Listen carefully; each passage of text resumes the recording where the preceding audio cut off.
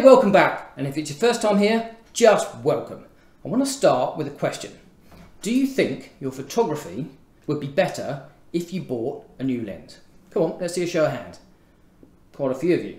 Well, your photography might get better if you bought a new lens, but it would definitely get better if you bought a flash gun, which is why today I'm going to show you how to take pictures like this, and this, and this, and this, and all with nothing more expensive than a standard DSLR, and you can use any camera with a hot shoe, a standard kit lens, and a few inexpensive accessories such as a flash gun, or two, or even three. But a bit of housekeeping first. Remember, if you like this video, smash me a like, give me a thumbs up. Subscribe if you want to see when my next videos are coming out, and don't forget the bell because I really do appreciate it. And so back to it. Flash guns are awesome. The trouble is, camera manufacturers want you to put them in the worst possible place. Flash is mounted on the hot shoe, on top of the camera, produce really awful, uninteresting light. The pictures you get just taking a camera and flash gun like that are just terrible. So what we need to do is find a way of getting the flash gun to fire when it's off the camera, and then you can move the light wherever you want so you get much more interesting images. Now the pictures I've just shown you and many more on my website were all taken with off-camera flash. The trouble is, my gear and I tend to end up in situations where carrying expensive gear around or an army of assistants to help me just isn't viable. So I need easily replaceable, inexpensive, yet reliable gear. So if you're a photographer on a budget, know that getting great shots is not all about how much money you spend. So on boats or in the jungle, working alone, I often use one camera, a short zoom lens, and an off-camera flash to get all the images that I really need. Now you can buy the manufacturer's own flash guns. Nikon make them, Canon make them, all the other makes make them. And they'll sit on the camera and they'll talk on a DNA level with the circuitry inside the camera and do all sorts of things. Now they tend to be quite expensive, and I worry that if I break one, that's an awful lot coming out of my bank balance and trying to struggle to get another one in the field. So I use less expensive third-party ones. But over the years I've had numerous makes, but I've settled on these Yongunu flash guns, and the ones I've got at the moment are the YN560 Mark II. I've got a couple of them. I also have a rather knackered old Nikon SB800 which has got a damaged LCD screen, as you can see, but it still works. This is not an advert for Yongunu. I'm not paid by them. They haven't supplied me with any flash guns. I bought these things years ago. I just find them affordable and reliable. Now before we go any further, I think an introduction is in order. Now I don't normally go around scaring runners like that, but this is my friend Cait. And Cait is going to introduce herself. Hi, I'm Cait. I live in Weymouth and I'm a sports therapist. She also has a really good Instagram feed, so if you want to check that out, that's it down below. I'll also leave a link in the description box down below. So I'm going to be photographing Cait running with the flash gun setup that I was mentioning in the intro, and we're going to go over the other side where it's less road noise, less everything else, apart from it's blooming windy, which is why we're down next to this wall sheltering out the wind. So you're going to see me taking the pictures. I'll film everything that I do, but I'm going to have to do a voiceover because the wind sound is just going to be too bad to make anything legible coming out of my mouth, which is probably a good thing. So let's get over there. So the wind noise killed the sound and almost my recording camera. So I'll be your guide through the film. So let's start with how you take one flash off one camera. What you need is a flash trigger. Now this, and again, not sponsored by Yongunu because I bought these, this is the Yongunu 603 Mark II. And you might have seen it in my video about how to take pictures of yourself when you haven't got any friends. Because this is a remote trigger, but it's also a flash trigger. So you need two, as before. You need them to be set on the same frequency because there's a little radio frequency in there. And then one goes onto the camera, screw that up. The other goes onto the flash gun, screw that up. Make sure the flash gun is turned on. Now I've got this set to the minimum amount so it doesn't blind you. Turn the camera on. The flash gun, this one, needs to be set to TRX. The camera needs to be set to TX. And then I'll just press the shutter release and there you go. You get instant firing of the camera. So how can we make this work brilliantly outside? The way I do this is I set one flash gun on a tripod or a table or wherever I happen to be, somewhere that's perched so it can be fired at the subject. In this case, we're out on a beach. Windy as hell, so I positioned the flash gun next to where I want the runner to be photographed. Because when it comes to these little flash guns, you don't get too many flashes, so you can't just start blatting away hoping that you'll get the runner in the right place at one point in those row of 5, 10, 15 shots. So it's got to be done precisely on time, which is why if you look to see where the runner's running, just where her foot hits, there's a little patch of green. And that is what I decided is when I was going to take the picture, is when her foot was directly over that little patch of greenery.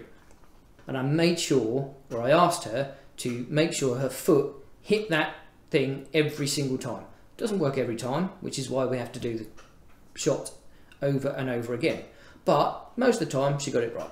Then the flash gun needs to be positioned to the side, looking slightly at her. Now you can mount these on lighting stands. If you've got some lighting stands, you can do that. But when you're outside and the wind is howling, and remember the wind was howling, when you get lighting stands, they're a little bit not very stable. You can put sandbags and all that sort of stuff on the bottom, and if you want to cart all that stuff out to a beach, be my guest. But if you've got a tripod, just stick it on top there. You can get little feet that go onto the bottom here, which you'll see in the video. That just screws into the tripod bush and you've got a nice, perfectly mounted flash gun. So that's the flash in position. When it comes to the exposure, I like to make sure the ambient light is slightly darker than what I want the flash light to be. So I'm exposing for the flash, so there's no blown highlights, but I want the subject to stand out against the background. So I firstly set the ambient exposure to either 1 or 2 stops under what the camera's telling me. So as you can see, nice dramatic sky in this image. The clouds are nicely rolling in, so there's beautiful texture on the underside of the clouds, which is perfect for this type of shot. If the sun was out, we'll be struggling with the power output from these flash guns because I'm on full power from each of these guns. Now I know my flash gun, so I know that it's perfect in these conditions. So I take a couple of shots and just dial it down until I get the absolute right exposure. I get the model to stand exactly where I want her to be when the flash goes off, so I know where the light's going, how the light's going to act, and also what the exposure is going to be. Once all that's set up, then I can start getting her to do the running, which is why when it's blowing a gale and the wind chill was probably around about 0, if not even less, I got her to wear a coat while I was doing all the setup. Coat comes off, then we start doing the running. The first time we do the shot, we're almost there. Second time, almost again. Third time, we're getting there. I do another couple of shots, just so I then make sure that I've got the image that I really want. So that's one flash. I keep the same exposure for the 2 flash shot.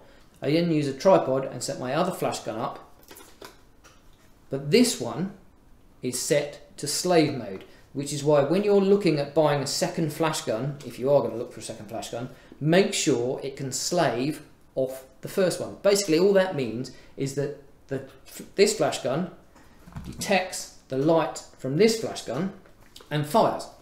So you can then have flash guns either side controlling to get a bit more even light. So this one doesn't need a radio trigger, it just needs to have the slave mode. And as you can see, when I put those two together, I then get her to stand in exactly the same place again, and I then just balance the light with the second flash gun, and you'll notice the position of the flash guns. Some fashion photographers tend to put the light up high looking down, so it lights on the face and then you get light fall off as it travels down the body. When it comes to sports photography or normal portrait photography, I like to have the light a lot further down so we're facing straight into the subject. Whatever it is, I like to have the light going straight onto it so it's evenly lit. So once everything's then again balanced up, so we've got a nice dark background, we've got a nice light subject, I then get it to start running again. This is the only way this poor girl can keep warm because it's absolutely freezing, as you can see. So every time I take a shot, I check it. If I'm happy, I zoom in, make sure it's in focus. If I'm happy with a facial expression, if I'm happy with the position of the legs, then we move on. If it was a warm day, I would just keep going and going and going until I got 5 or 6, 7, 8 shots that I really like. Because it was so cold, I just did, as soon as I'm happy, we move on to the next shot. So the next job that I wanted to show you is how to do it with 3 flashes. So we've got the 2 at the front and then a backlight from behind. And that's where my backup flash gun comes in. Now this one hasn't got slave. So, or if it has, I can't get it to work anymore because the LCD's gone. So I take the trigger off of this one, set that to slave, so now my 2 front lights are both slave lights, and they're running on this one, which is going to be set at the back looking towards me and the model, with the flash guns at the front looking from me towards the model. So the light from this will trigger these ones. I don't have any choice with this, it's just full power. But the good thing is it's round about the similar sort of power to that. So I can position this nearer or further away. Now I'm making sure this one is actually on my GorillaPod, which I happen to be filming on, so I can't show you. But that's positioned on the ground behind the model. Now the tricky part is not balancing the exposure, because all it's going to do is create a key light. She's blocking most of the light coming from this. So that's not a problem. The problem is making sure when she's in the right position, this is blocked. Because as you'll see, as you start taking shots, her leg will be slightly in the wrong position or her body will be slightly in the wrong position and you'll see the light and it will ruin the shot. So timing and position are critical, and I did a few shots and we managed to get it. So the sun was setting behind us and I wanted to get a decent shot with the sunset in the distance, the nice rolling clouds and her running. We were both freezing cold by this point, and trying to get that right was just too difficult. We tried, but it's a lot trickier with the 3 lights, and if you've got a nice calm warm day and everything's nice and calm, it's quite easy to do. In fact, you can do it on a static shot as we did here, and you'll see just that little key line around her, which is a lot easier to produce. When you're doing the running and you're fighting the elements, it was just too difficult. So I just removed that from the equation and we went back to the 2 lights. And we managed to get a really nice image with the sunset, with 2 lights, her looking great, everything was in focus, and we managed to really get a lovely shot, I think you'll agree. So that's how I get off-camera flash to get more drama into an image. It works brilliantly with action shots. It works brilliantly with reportage or portraits. It even works great in some landscape situations where you just need to add a little bit of light into the foreground, but you don't want to just stick that flat light on top of the camera. So I would buy a new flash gun over a new lens any day. It provides way more bang for your buck, it's pretty easy to do, and it really makes your images stand out from the crowd. So, give it a go. Thank you very much for watching. I'll see you next time. Peace out.